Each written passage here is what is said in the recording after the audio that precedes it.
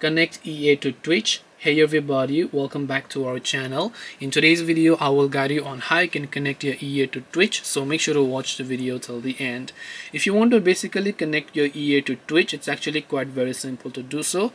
All you have to do is go ahead and then first of all open up your browser and just go to ea.com/Twitch linkin. I'll also make sure to drop a direct link down below.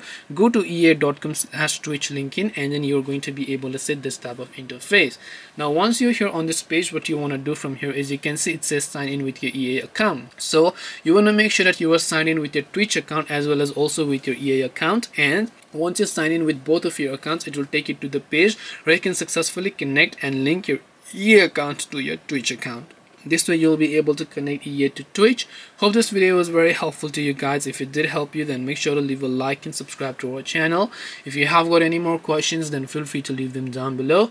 Thank you for watching till the end and see you soon in the next video.